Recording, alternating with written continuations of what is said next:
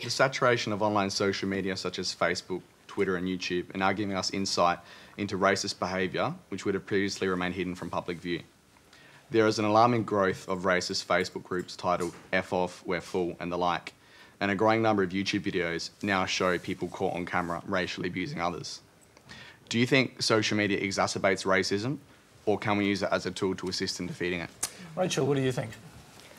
I think it goes back to the most common question that's asked around social media, which is it a tool for good or for evil?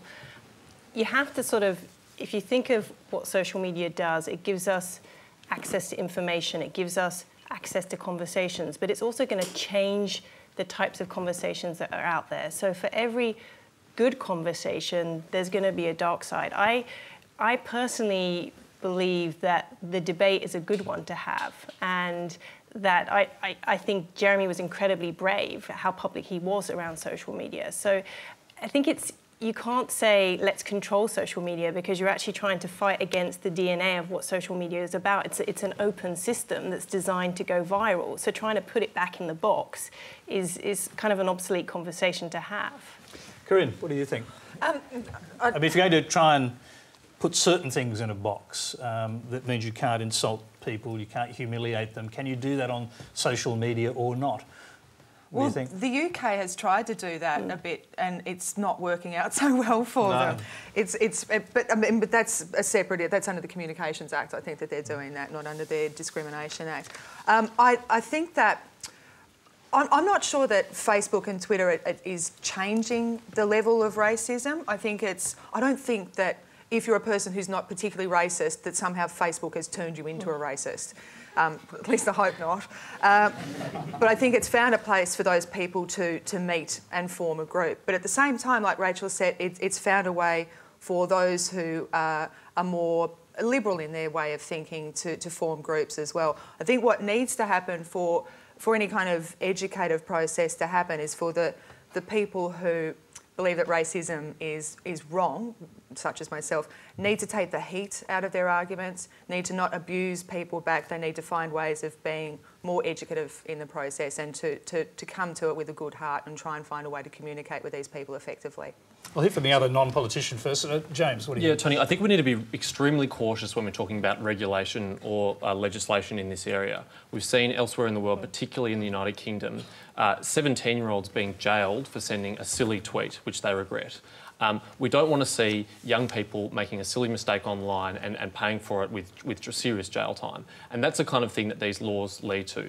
Police are completely diverted to chasing up silly online disputes, and that's not something I think we want to see in a free country like Australia. Chris Evans.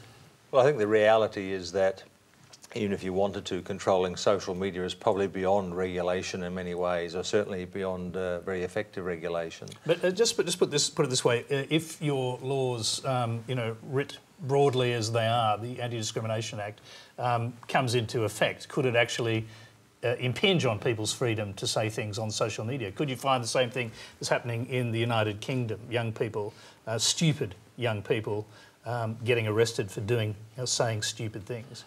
Well, I think it's more about whether or not people are trying to incite something like racial hatred rather than saying stupid things.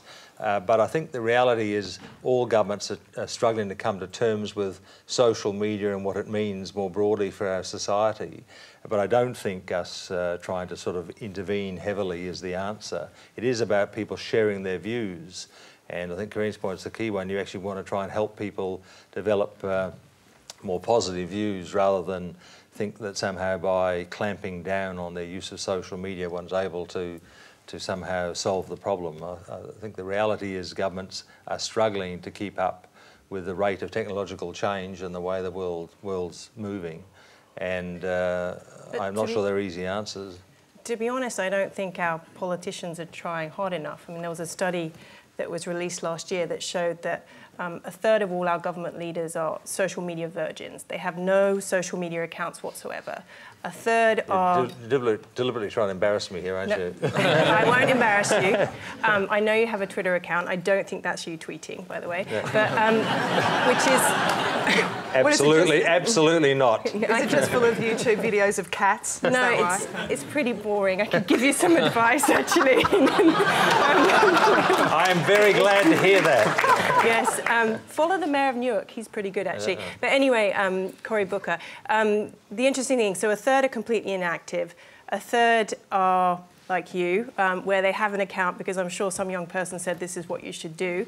And then a third are... The other third are Malcolm Turnbull and Kevin Rudd. Exactly. Yeah. And who actually have more combined than the whole political party, which is very interesting. So do we really trust these people who don't innately use these tools to be our internet policemen? They shouldn't be our digital guardians. They shouldn't be setting regulations around Why should we have policemen and guardians, though? I mean, I think that's the problem. And if I can, Tony, return to the question that was asked of us, I don't think that to throw a spotlight on a problem is to exacerbate the problem. You asked, sir, whether social media make the problem of racism worse. No, I don't think so, because when you throw a spotlight on unattractive or unacceptable conduct that most people would find shocking, then more people will come to learn of that, and the capacity of society spontaneously to join together and say, well, you know, that's not the way we Australians behave, I think will be enhanced. And that's a much better way of exposing obnoxious opinions than by heavy-handed government regulation or legislation.